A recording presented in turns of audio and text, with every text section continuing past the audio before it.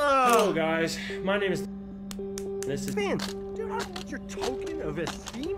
I'm gonna burn this sucker. What's happening, guys? Beasty here, and today I have got the best video to ever grace YouTube. Like, literally, this is the guys, what's happening, and welcome back to the channel. And today what's happening, guys? My name is Beasty, and welcome back to the channel. And today we are gonna be checking out Alright, ladies and gentlemen, welcome back to the channel. And today, now here's the thing. This channel is dead. And today we're going to be talking about Beasty.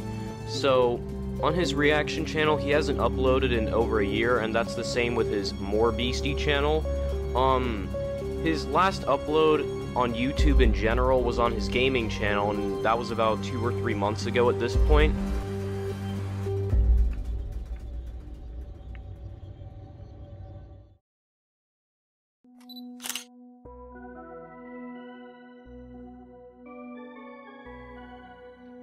The YouTuber Beasty was one of my most favorite YouTubers to watch while growing up. And to be honest, I was not really an ordinary kid while growing up. I watched really strange YouTubers back in the day. Yeah, even Sniper Wolf. I watched a lot of Beasty in the back of the day as well. Well, he was my main part of my childhood anyway. And had a pretty large devoted community that liked his humor and rather harsh roast in his videos. I feel as if his glowing light is always protecting me and guiding me and making all my enemies blue and edible. Behold, I am Pac-Man. Okay, we've got a really strange video here. This guy is very, very creepy. I get a pedophile vibe with this guy. But how did this YouTuber amass 3 large and successful channels and then go full-on MIA? Did he quit? Did he go on the run? Will he ever come back? Or did he just simply disappear?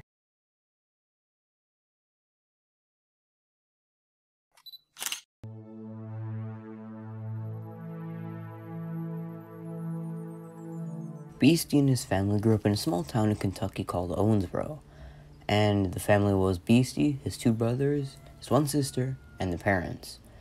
Beasty and the 3 other siblings would play and just mess around for the 5 years of their childhood in their backyard, as they had a large property on the countryside.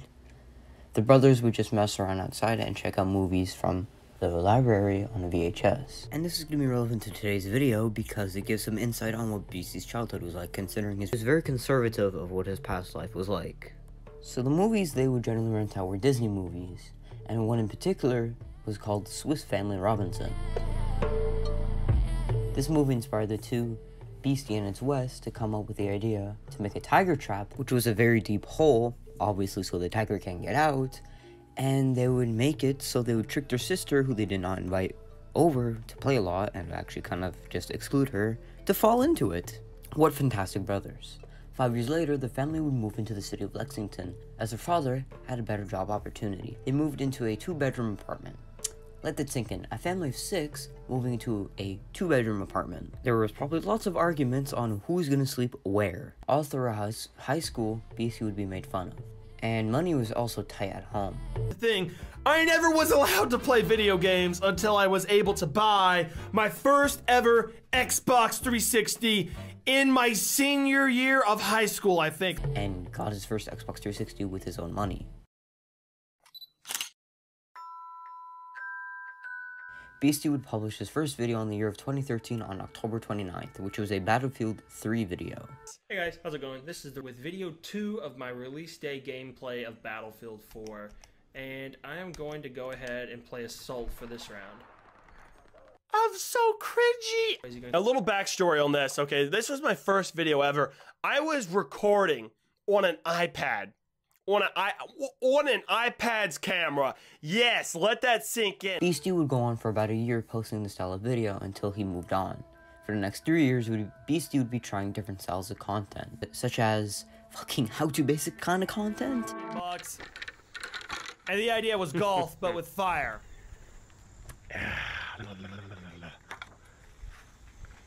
You can probably see the inspiration from How to Basics, you know? I got that off of him, by the way.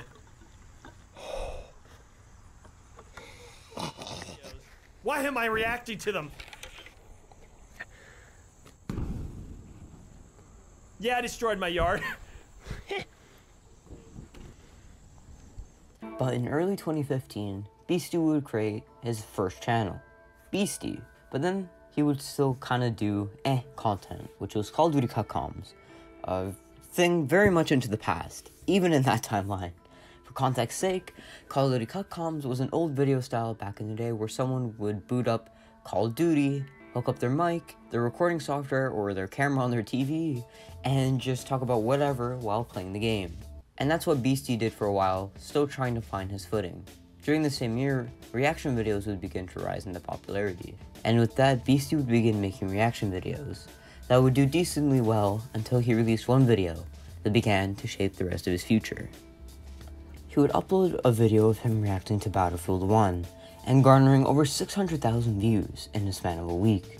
This would then bring his channel to 50,000 subscribers. Beasty would then venture further into the style of video and also making roast-style reaction videos, or commentary reaction. Daddy's got some campus oven fresh hot delicious pizza in his tummy. Oh, that was so painfully cringy, the intro. Why are you calling yourself Daddy? And these videos brought a large amount of views, and he saw the success of both video styles and decided to make another channel by the name of Beasty Reacts to double his profit. That would show massive success, having the channel growing up to 1 million subscribers in the span of 2 years. Ignore that voice crack. While this was happening, Beasty's main channel would also see some massive growth, garnering 500,000 subscribers from his entertaining commentary videos. This is all thanks to his standout and rather dark humor and jokes he made in the videos. He even had a decently sized gaming channel he would run in the background. All of these channels would begin to do well up until YouTube's adpocalypse.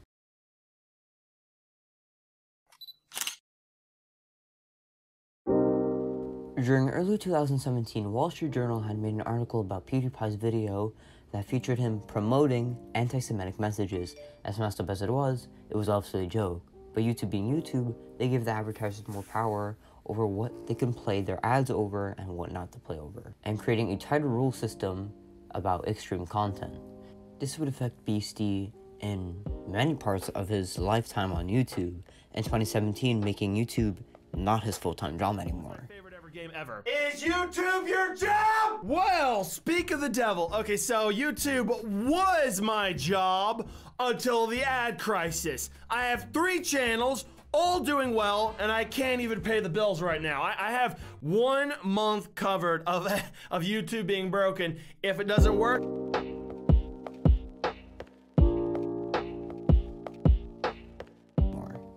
but his gaming channel and reaction channel at the time would still go pretty strong. But in mid-2018, Beasty would come back to the main channel and begin uploading his style content again, even though YouTube's landscape for content like that was completely different. One video he posted, though, changed everything the channel stood for. He would post a video titled, "Just Like a Woman and Her Slave." The best way I can describe this video is, Leafy on crack. Hosting parties. Whoa, time out!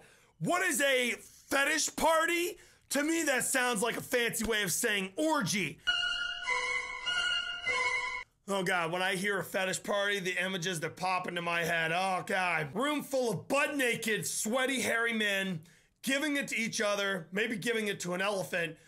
What the fuck did I just hear? Yeah, a bit crazy, but not on the level of completely being demonetized on YouTube or having the channel completely demonetized. But unfortunately, YouTube did that, and he had to switch his content. Day one, that's why. Now, here's the thing. This channel is dead. Basically, I can't upload here because I can't earn money, and it's a waste of my time. Now, YouTube decided that roasting content shouldn't make money. They hate roasting content, so they haven't paid me for almost all the videos I've made on my channel. At one point, I was earning money, but then they kind of said, suck a dick, and they stopped monetizing almost all of the videos on my channel. So that's what happened, and that's why I stopped uploading. But after that, he tried making a transition of content into gambling, but it didn't stick around, and he just left the channel for good.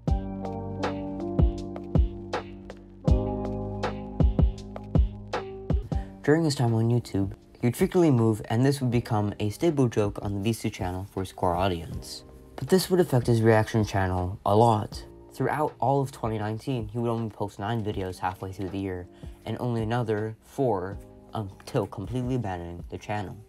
Now this leaves to one channel left, the gaming channel. On February 1st, 2020, Beasty would return with the follow-up video. Hi! Remember me?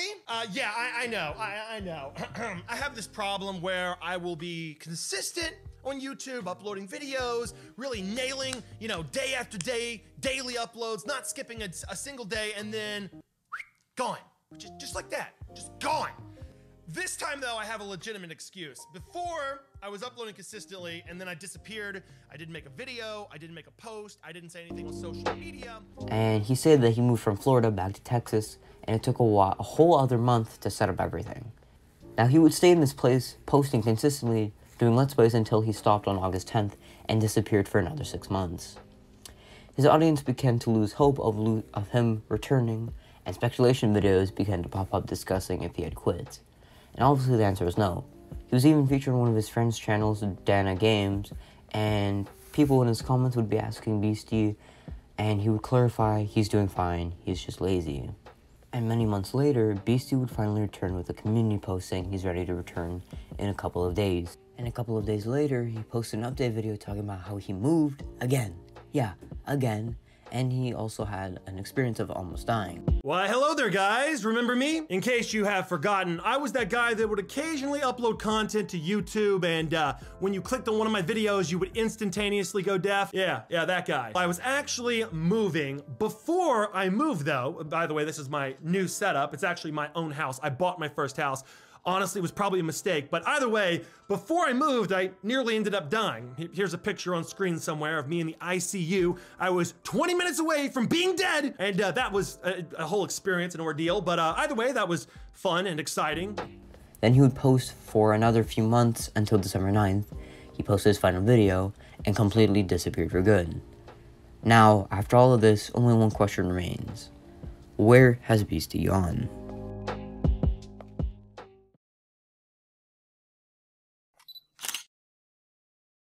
In short, I don't know. All of his social medias have been inactive for a few years now, but Beasty, on the other hand, I only have a few theories I thought of while making this video, and hopefully by me providing them, I'll give some ideas or maybe some clarity of where he might be. First theory is that he finally started his own business. Throughout the history of his videos, he would always talk about running his own business. You may be like, well, just upload anyway, but as a YouTuber that has 2 other channels, and now I'm trying to create my own business, all alone back here. Oh, hello? Anyone in here? Nope, thank God. This is an office that I'm creating for a business of mine. It's currently kind of empty. You know, I mean, there's that red chair, if you guys remember that in my back. And he most likely was getting this business up and running in the background while he was still posting, and stopped after it might have been doing well, or he wanted to do it full time. He just got bored. During all the breaks, I noticed a pattern that they got longer and longer because he was getting bored, perhaps, from the style of content he was making. And honestly, thanks to YouTube's tighter rules limiting what you can do and say, and he had to become more PG. I mean, just look at how energetic he was in the past with his roast videos when he had not that many limits, to his gaming channel.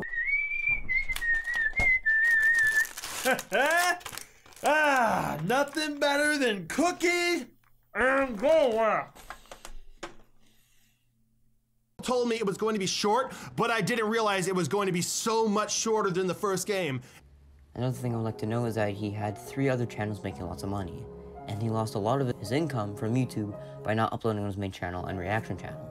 So only having one channel left that is monetized and making way less money would definitely make you uninterested posting. Now, I've heard many other theories, such as he's died, or he's been locked out of his YouTube account, or something crazy I also heard was he's being hunted by the FBI.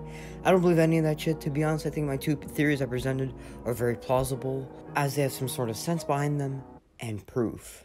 So that's today's video, guys. I hope you guys enjoy it. It was very different compared to the kind of content I do. If you did like it, hit subscribe because I'm trying to hit 2K by the end of the month. And check out the gaming channel. I'm trying to get that to 100 by the end of the year. Outside of that, I might do another follow-up video in this kind of style, or in the new series called Missing File Cases. I had a lot of fun making this, And yeah, let me know if there's any other YouTubers you also want me to do a video on kind of like this. See ya.